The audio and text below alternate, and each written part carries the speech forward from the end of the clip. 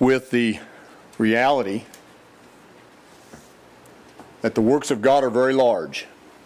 We are part of that work. In our very being in the earth, He's created us. He hung the world on nothing. And He sits enthroned above the circle of the earth, governing the nations. Things revealed to our brother Daniel about the moving of the governments of men from one generation to another, from one people to another. All of this was under the jurisdiction of heaven. That's right. In order to fulfill His purpose, moving human history to its appointment with His will and His chosen one who was coming into the earth. That's a very large endeavor. From creation, He did those things. And then He destroyed all life, everything that breathed, by the great flood, opening the deeps, opening the skies. Everything that breathed died. That was a very large task. Then He replenished the earth. From 8 souls, 4 men, 4 women, the earth was replenished. And then the descendants of those 8 souls, when their pride welled up in them, God confused and scattered their language in their thinking, scattered them physically then, because they could not communicate with one another. That was not a small thing. When you think about the clamor of some to join all the nations together. And we even have an institution called the United Nations. The walls of whose headquarters are inscribed with the Word of God, whom they do not acknowledge. Not truly. He had in mind to bless all the nations by making a nation from one man and one woman, both beyond the age of childbearing, when He made the promise. And then, of course, waited 25 more years to fulfill the promise, so that there would be no doubt that this was the hand of God. That's a very large thing.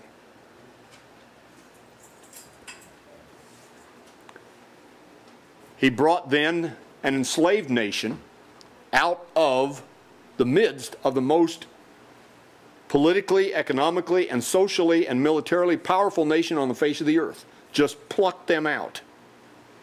Not only that, that nation pleaded with them to leave and paid them wages to leave. After God put them in a position to no longer want those people among them. Very large thing. There was no rebellion. There was no revolution.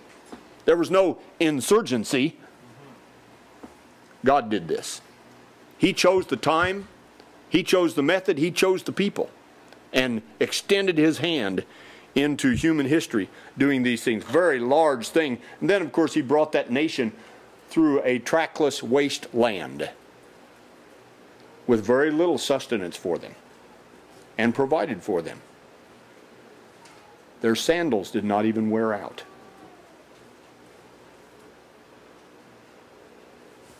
There's no proof of this, is there? This very large thing. There's no physical evidence of such a thing at all. The Word of God reveals this very large endeavor to us. And the list goes on and on and on and on, taking land from 7 strong nations and giving it to this one little nation whom He had been sustaining for a whole generation in the wilderness. Just took it from them and gave it to them. Establishing and maintaining a holy people in a corrupt and vile and fleshly and worldly environment around them, while developing within them a holy and godly environment in their thinking and in their understanding. He did this. He did this. He made a boy a king, right under the nose of a corrupt and a corrupt king who was failing in his faith. He had once had faith, but it failed in his own pride. And right in his own house, he raised up another king from a boy. Not a small thing. Then he preserved a remnant of faith in a religiously callous nation. That same nation, of course, had become hard-hearted, stiff-necked for generation after generation after generation. But he had a people. He had a remnant in that nation, didn't he? That he kept for himself, that he could work in until the time was ready. Until the fullness of time, the Scripture tells us. He did that.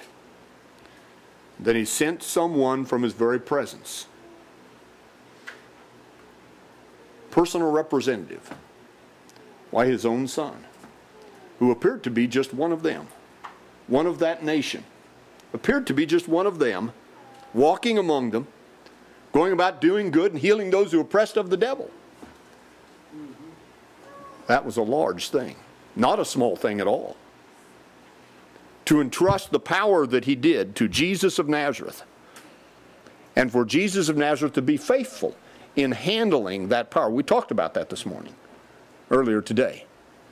Faithful in handling that power and not losing control or losing his bearings, as we say, about what was really happening, what really needed to be done, and how he would handle that,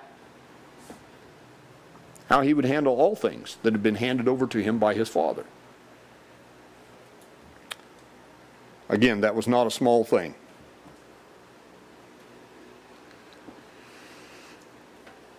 Through a remnant of faithful people, then, he would testify of the truth to a truthless generation. Those who were not interested. But he raised up a people who were willing in the day of his power. He raised them, he regenerated a dead people. He did this, extending his own hand into the earth, turning the world upside down by a message of good news through a small assembly of godly people, and brought forth that testimony from the word, from the mouths of the pagans who rejected the message. These men who have turned the world upside down have come here also, and Jason has welcomed them. Not a small thing. And preserving faith in the hearts of generations. That's what he's doing right now. Generation after generation after generation, he has worked to preserve faith until the last day in the midst of a hostile environment. Hostile in the people themselves and hostile around them. But he's doing that work now, making the enemies of his Son a footstool for his feet until the last day. Not a small thing. These are large enterprises about which our text is speaking, of course. It does from a broad perspective. And now the Lord says, who formed me from the womb to be a servant. The power of the Most High overshadowed Mary and formed him from the womb to be his servant. And we all know that from a very young age he knew, I have to be about my Father's business. And yet he submitted himself to his parents, went back to Nazareth with them, prepared himself until the time was ready. Simply giving a testimony at that key moment in his life. Giving a testimony that he was on a mission. He had a commission from heaven to which he was devoted. To bring Jacob back to him, so that Israel is gathered to him. For I shall be glorious in the eyes of the Lord, my God shall be my strength. It's a monumental task considering the condition and the callousness of the hearts of the people that Jesus had to deal with. Shallow and empty. Most all of them, uninterested. Until, of course, he came and acted and spoke, and that woke some people up, didn't it? And he went about choosing certain ones who were tender, certain ones in key places. Now, we know they were not the ones that anyone would expect. They were unlearned, uneducated men, weren't they? And everyone recognized that. Everyone knew that they were not part of the accepted religious elite. And of course, they said of their leader, where did this man get this wisdom, having never learned? He doesn't have our seal of approval. He did not get these things from us. They knew that, didn't they? Their hearts were not producing what he was saying. Their education system, scriptural, biblical education system, was not producing what he was saying. This was something new. This was something completely unusual and original. And it did not fit their template, did it? They knew that. This was something completely new, and of course, he told them that parable. You don't put new wine into old wineskins, or they'll burst. You don't put new cloth on an old garment, or it will shrink and tear. Something new had to be done. So God had designed for this to be, to bring Jacob back to him, so that Israel is gathered to him. Because God had made promises to them. He had taken them to himself and made them his people. You all are familiar with the account there in Ezekiel 16, aren't we? Brother Ricky mentioned this part of that text this morning. Wallowing in our blood, or wallowing in their blood alongside the road, and God came along and saw them and said, live. So he made them what they were, and they knew that. They knew that. But the human heart is so calloused. And even in the revelation that God had given them, there was no power to redeem the heart. There was no power to transform, which needed to be done. There are still many, of course, within the environs of religion, however you want to define that, who don't understand the nature of these things, and that there must be a new creation. They still don't understand that. They still think that, and many of us thought that at one time. Many of us did, didn't we? Well-meaningly, we thought that, and pardon my grammar there, we thought that with good intentions. That if we just follow A, B, C, D, E, right on down the line, if we just do all of these things properly, following the pattern, the revealed pattern, we'd get it right. And God would be pleased with us. We thought that at one time. There are many who do. Of course, they're all over the place with the pattern. It goes every direction. It is a hodgepodge, if you want to say it that way. Everywhere. When Revelation clearly tells us, from the prophets even, there must be something new. You must be made new. And of course, the teacher of Israel who came asking the rabbi from Galilee heard, unless you're born again, you cannot enter the kingdom of God. How can these things be? And you say, you're a teacher of Israel and don't understand these things. Moses and the prophets, the Psalms had testified of these things, and yet he did not understand. Hard hearts had produced someone who had interest and came seeking. And when he was told these things plainly, there was a wall blocking things, a hardness. Could not see. He was hemmed in by the empty traditions that had been handed down to him from the fathers.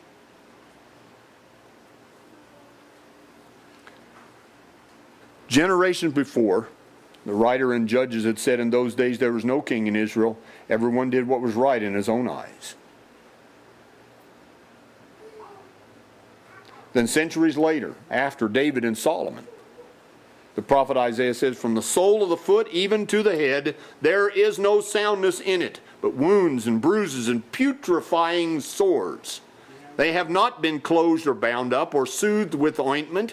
Your country is desolate. Your cities are burned with fire. Strangers devour your land in your presence, and it is devastated, is overthrown by strangers. So the daughter of Zion is left as a booth in a vineyard, as a hut in a garden of cucumbers, as a besieged city. Unless the Lord of hosts had left us a very small remnant, we would have become like Sodom. We would have been like Gomorrah. But God was faithful, see. He intended to bring Jacob back to him so that Israel is gathered to him. And so he sent one who was glorious in his eyes. This one who was accepted and approved. God kept his word for his own name's sake, not because of them, but because of his word, because of his promises to the fathers, as Brother mentioned in our lesson the other evening, for the sake of Abraham, for the sake of the fathers. He did this for the promises that he had made to them. He would bring them back. He would restore them. He attempted to gather them again and again and again from their wanderings, but they were a stiff-necked, stubborn, rebellious ones. At one point, they said, do not prophesy to us right things, speak to us smooth things, and prophesy deceits or delusions. Tell us stories. Now, there's some of us who've had people tell us that still today. Tell us stories. Don't talk to us about these things. We don't know what you're talking about. Some of us have people say that to us in our own generation. Get out of the way. Turn aside from the path. Cause the Holy One of Israel to cease from before us. One of the translations says, speak no more to us of the Holy One of Israel. They didn't want to hear it. They wanted their prophets to talk to them about them. And there are many in the churches today still that way. They will be offended and say things like, but what does that mean to us? Because it doesn't mean anything to them. The pure Word of God does not mean anything to them, and they're not interested in it meaning anything to them. That's why they say things like that. If they were interested, they wouldn't ask that question. They'd ask a right question. In order to understand. So you see, these things do mean something to those who have a heart for the truth. My God shall be my strength, says this one. And so the chosen one walked before them in righteousness and truth, and he displayed his glory. The glory as of the only begotten from the Father, full of grace and truth. But there were not many who were interested in the grace and truth of God, his favor, and the reality of what he loved and what he hated, of what he treasured and what he despised, of what he was going to take to himself and what he was going to banish from his presence forever. They were not interested in that. They were interested in their place and their nation. And if we let this man go on like this, the Romans will come and take away both our place and our nation. We've got to stop him. What you're doing is not accomplishing anything. That's what they said, isn't it? As they argued with one another about how they were going to deal with this rebellious, disrespectful country preacher who had no one's seal of approval as far as they were concerned. They were not interested, of course, in God's seal, were they? They had their own seal, you see. They had the vineyard, and we're not going to pay the rent. And if he sends his son in here, we'll kill him and take the inheritance for ourselves. It belongs to us. Now, that was their view. They never would have said that so plainly. But that's precisely what they did, even when the son told them that. They could not resist, see, because their hearts, once you start going down that road so far, That's right. you can't turn back. And even, you remember, they said, not during the feast, lest the people rebel. But they couldn't, could they? They had to do it during the feast because that was the time God had chosen. So even though they resisted, they had to demand that he be executed during that feast because that was God's appointed time. See, it was not their time. The prophet declares, I have stretched out my hands all day long to a rebellious people who walk in a way that is not good according to their own thoughts. He had warned them again and again and again, 3 times in Leviticus 26. 3 times in Leviticus 26, Moses had told them after all this, if you do not obey me, then I will punish you 7 times more for your sins.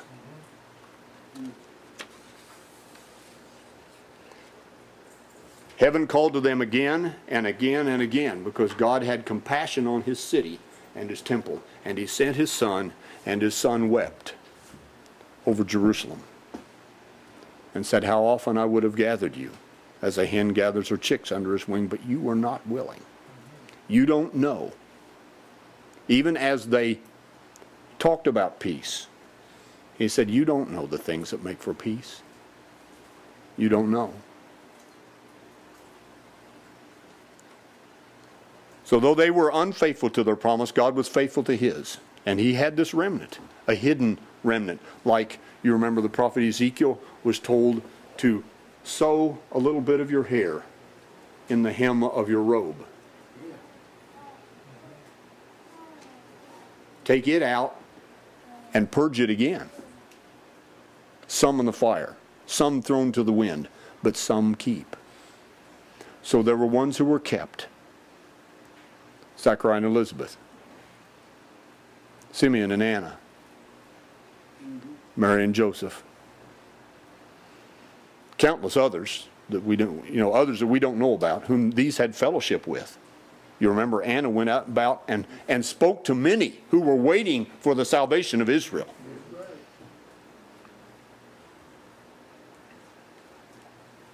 And of course, when Zachariah and Elizabeth's son came preaching from the wilderness, all of Judea came out to hear him preach. And many turned. Many of the most godless turned as he prepared a people for the Lord, made ready and straight the way, raising up the valleys and breaking down the mountains and hills to make the way straight for the Lord, and bring then Jacob back to him so that Israel is gathered to him. And as the prophet had said,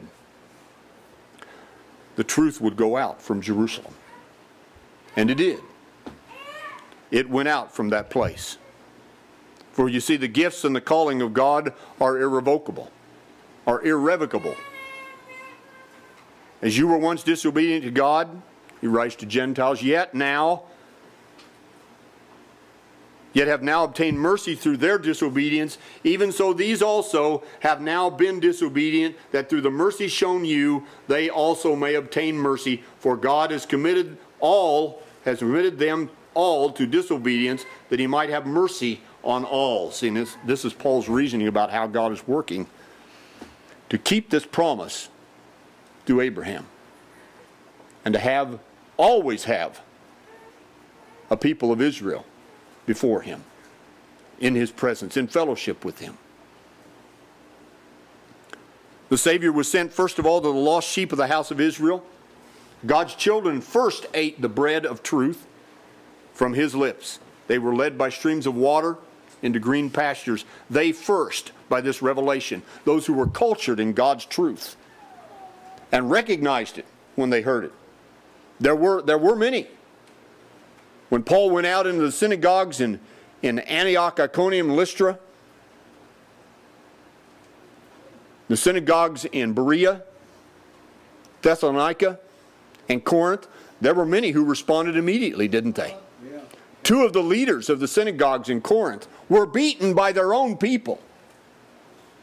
Now, one of them was beaten. One of them had already become a believer. Another man, who apparently we don't know the details, but Sosthenes, wasn't it Sosthenes that was beaten in front of the court because he'd been sympathetic to Paul. See, so there were some in the synagogues, not many, but there were some who gladly heard and believed. And of course, very soon, the number of Gentiles outnumbered the ones who were prepared. Whom Paul, a monumental sermon there in Antioch of Pisidia, when they said, brothers, if you have a word of encouragement for the people, speak. Well, Paul had it, didn't he? I've come to announce to you that from this man David, God has brought to Israel a Savior, Jesus of Nazareth. And he will justify you from everything from which the law of Moses could not justify you. Amen. And the whole city was stirred up. Even the Gentiles were stirred to come. The next Sabbath, the whole city showed up to hear this message of good news. And of course, some refused. But that did not deter the apostles from declaring these things. For God had a people. The Word had become flesh, dwelt among them. Israel. They'd beheld His glory. And there were some like Paul and Barnabas and Silas. And of course the others who'd already been numbered together as believers. They were fearless and bold to declare this truth. Because of what they had seen. They could not help but speak the things that they had seen. They had to obey God rather than men. They had to do this. This was the people that God had cultured for Himself. This was Jacob that the Son had brought back to the Father, and that Jesus had gathered Israel, that He had gathered to Himself. This little assembly who took the word out. Went out from Jerusalem to Judea, to Samaria, to the uttermost parts of the world. Boldly taking this message. We know that the Son of God has come and has given us understanding, and that we may know Him who is true. And we are in Him who is true. In His Son Jesus Christ, this is the true God and eternal life. The Apostle John declared.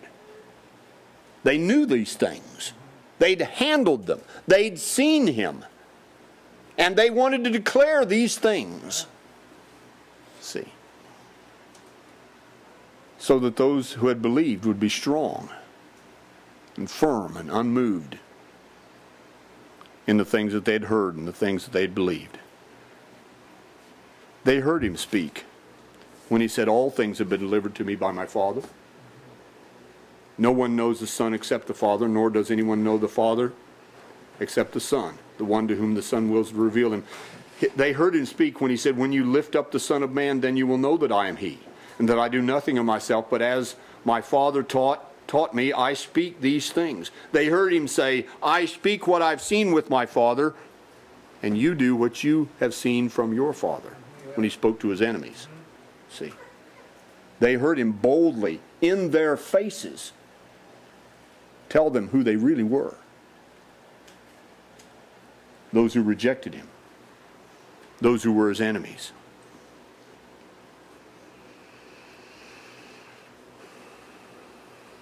He turned many in Israel back to the Lord their God, saved them from their sin, turned them from their wicked ways, granted them faith, repentance, and understanding of God's ways as He worked to rebuild the tabernacle of David, which had fallen.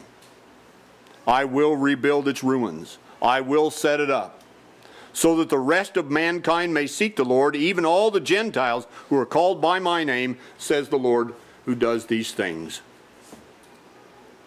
Now we go to the larger enterprise, It's a small thing to bring Israel back, by comparison. It was a hard thing. But it was only a small thing. For you see, God had the whole world in His sights, so to speak, didn't He? He so loved the world that He gave His only begotten Son, Whosoever believeth on him should not perish. Whosoever believeth on him should not perish, but have everlasting life. He bore our sins in his body on the tree, Peter said to his audience, to his readers. All sin. All sin.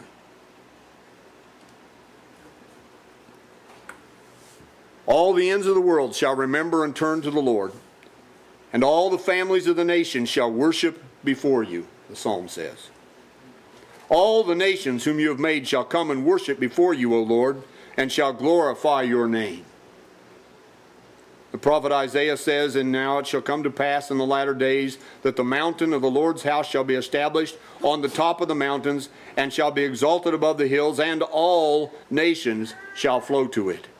And in that day there shall be a root of Jesse, who shall stand as a banner to the people. For the Gentiles shall seek him, and his resting place shall be glorious.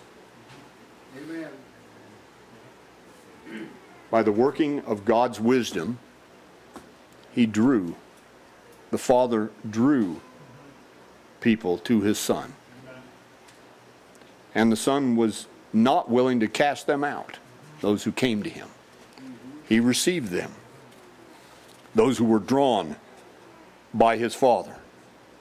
Hungry seekers, they expended their energy to come to him. The sick, the weary, the inquirers of truth came to Jesus daily. Daily they came. Until at last at the end, sitting in the temple teaching, there were certain Greeks among those who came up to worship at the feast. They came to Philip, who was from Bethsaida of Galilee, and asked him, saying, Sir, we wish to see Jesus. And it was at that point that the Savior said, now is the judgment of this world. When they came seeking, see, that was the time for him to declare this. Now is the judgment of this world. Now the ruler of this world will be cast out, and I, if I am lifted up from the earth, will draw all people to myself. And that's what's happened. That's what the Father accomplished. The Son had already stated this principle of sowing and reaping. Now we know how many in the nominal church use that phrase. The law of sowing and reaping. Well, this is the law of sowing and reaping. This is the real one. Not that surface one. Not that fundraising one. Not that salary paying one. Not that personal enrich the preacher one. This is the real one. The hour has come that the Son of Man should be glorified. Truly, truly, or most assuredly, I say to you, unless a grain of wheat falls into the ground and dies, it remains alone. But if it dies, it produces much grain or fruit. Now that's the true law of sowing and reaping. When the Son laid down his life, when the Son was planted in the earth and came forth again to life forevermore, the power of his indestructible life overflowed to the point that many devout men came out of the graves in Jerusalem and appeared to many in Jerusalem as a testimony of what would come when this truth was declared in the nations. And they would come. The people who walked in darkness have seen a great light. Those who dwelt in the land of the shadow of death, up on them a light has shined. Apostle Paul cited that text. Arise and shine, for your light has come, and the glory of the Lord is risen upon you. For behold, the darkness shall cover the earth, deep darkness of the people, but the Lord will arise over you. Remember Zechariah's words at his son's birth? The sunrise from on high has visited us. His glory will be seen upon you. The Gentiles shall come to your light, and kings to the brightness of your rising. These are only a few statements. There are numerous others that speak to this, God drawing those who were not his people to him to become his people.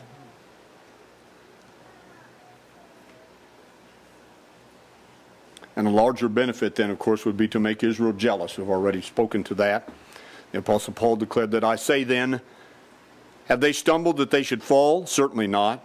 But through their fall, to provoke them to jealousy, salvation has come to the Gentiles. For I speak to you, Gentiles, inasmuch as I am apostle of the Gentiles, I magnify my ministry, if by any means I may provide, or I may provoke to jealousy those who are my flesh, and save some of them. I do not desire, brethren, that you should be ignorant of this mystery, lest you should be wise in your own opinion, that blindness in part has happened to Israel until the fullness of the Gentiles have come in, and so all Israel will be saved. As it is written, the deliverer will come out of Zion. He will turn away ungodliness from Jacob, for this is my covenant with them when I take away their sins. Concerning the gospel, they are enemies for your sake, but concerning election, they are beloved for the sake of the fathers. So God is faithful in these things to bring his people. And see, that faithfulness, we partake of that faithfulness, brethren. All of the promises of God in Christ Jesus, we partake of that faithfulness because he is working in us exceeding beyond what he worked in Israel. Those of us who have hoped in his Son, who have fled to him for refuge, he's working in us far beyond that now. Having targeted these things to have a people for his own possession who are zealous for good deeds, who give themselves to works that he prepared in advance for them, to bear fruit to him, fruit that will not fail, and that they will not fail, and the work of God in them will not fail, because of the overflowing power of his Son's life, empowered by the Spirit of the Son. We go out doing this work, putting our hand to the plow and not looking back, because he is working in us from his Father's throne to will and do his Father's will, from the place of absolute power, all authority in heaven and on earth. He's working in us, and he will not fail.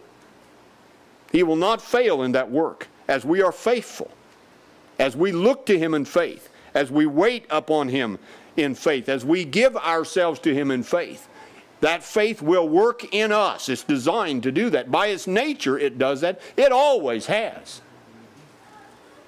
That's what the Spirit's saying there in what we call Hebrews 11. To make them a people, to make us a people, in whom God can dwell and abide, for fellowship with the divine, to partake of his truth, to engage ourselves in his purpose, making us then a holy people. For I am holy, and you shall be holy. For us, that's a promise, you see. It's not a commandment. It's a promise that he is working in us. For as the psalmist says, truth shall spring up out of the earth, and righteousness shall look down from heaven. Yes, the Lord will give what is good, and our land will yield its increase. That's us, brethren. We're the land. We're yielding the increase because he's planted in us his own seed. So we are yielding after the same nature of that seed. Righteousness will go before him and shall make his footsteps our pathway. And so we ever walk. We walk every day in that pathway, letting him do that work, removing ourselves from anything that entangles us, removing any barriers or any hindrances by his power and by his working in us, that the way should be clear, that we could draw near and then walk in that way. As a voice speaks behind us, this is the way, walk in it. And we say, yes, Lord, lead us evermore. Thank you, brethren, for your kind attention this evening.